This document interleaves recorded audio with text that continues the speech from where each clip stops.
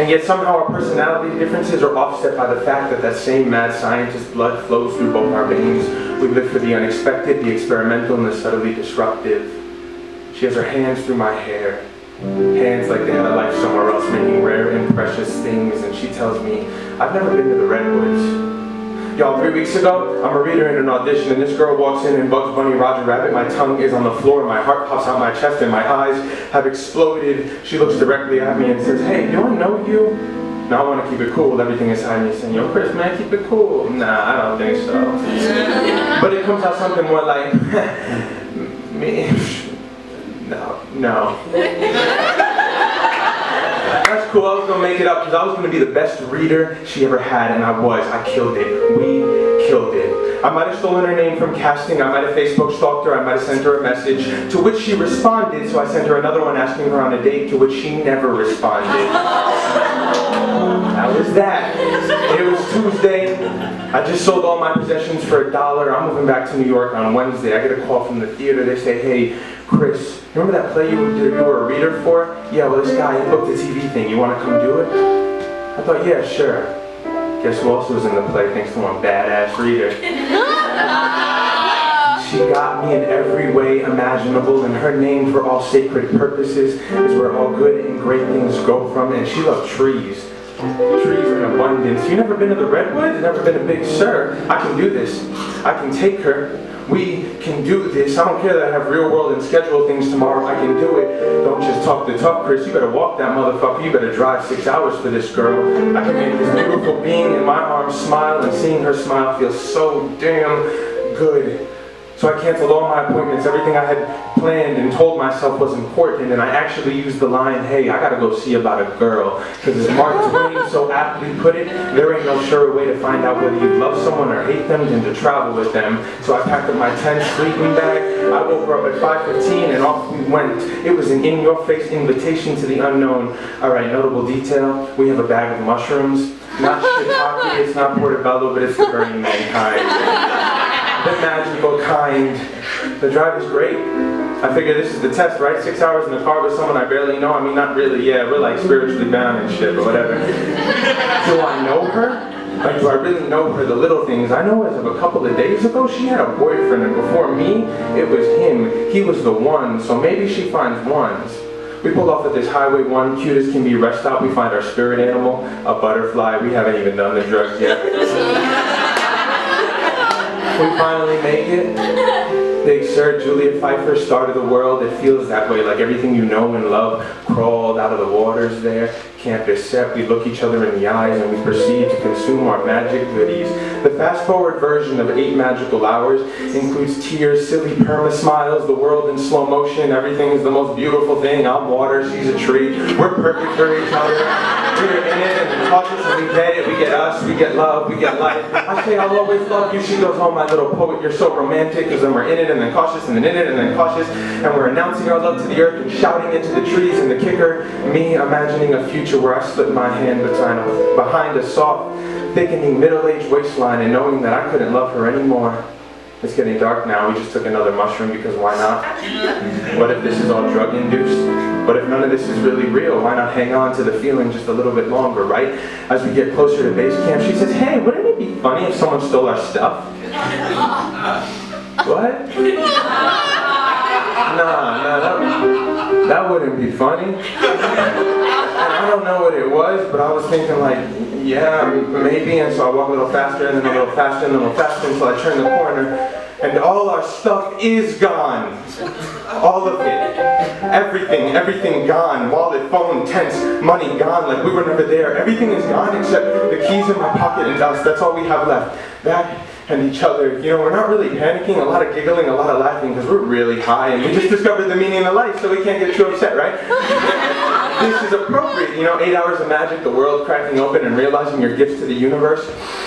Oh, sometimes you say adventure and really you're just making plans, and that's when life says, oh shit, okay, cool, you want an adventure? Alright, how about I take all your shit, now you got an adventure. That other shit, romantic getaway and whatnot, that was just plans, baby. I want you to know, you're gonna meet my version of life. She's like an old lady who sits on a stoop in Washington Heights. She's got mad universal wisdom in the most unprofound ways. We go up to some other campers. We tell them, hey, you seen them take our stuff? There's a lot of stuff. They probably couldn't do it all in one trip. Maybe they could. No, you saw nothing? Okay, cool. They politely inform us, even though we look like maniacs, that there's a ranger station 11 miles up. Maybe they can help you. 11 miles, that would cool. Maybe they can. Let me tell you something. 11 miles on the PCH at night when it's dark, windy ass roads and shit on mushrooms is a fucking marathon. 1, you gotta drive super slow so you don't die. 2, so much crying and laughing. Everything's so damn beautiful. Oh my god. I think we pulled over about 14 times just to look at the moon through a moon roof. Like, drive on a couple hundred more yards just to do it again. A moon through a moon roof for real though, if you ever have a chance. Try it. You see, what we have lost in possessions, we have gained in an unbeatable conversation starter. Yo, this is how we rose in love.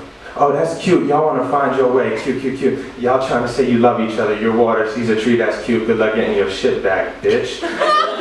We find our way to this big shirt inn. We see this cute hostess. I tell her, hey, this is what happened. She rolls her eyes and she gives up on humanity. Says, sure, you can try and find the ranger station, but I doubt they have your stuff. But nope, not us. We're not giving up on humanity because we're still really high and still really in love. So we push on a little further. We find another inn. We meet a wonderful hostess named Hannah, who that was right? You said Hannah? Yeah. Named Hannah, who tells us we are exactly where we need to be. She points us in the right direction. Here comes the ranger. Cute as a button, baby face, ready to lecture us. Do you know that you did not have a reservation? I plead with him, sir, who's got time for a reservation when you just want to show this girl some trees? He disappears for a couple of minutes. He comes back with all our stuff. Everything. He gives us a citation and he says, please don't allow this experience to leave a bad taste in your mouth regarding the park.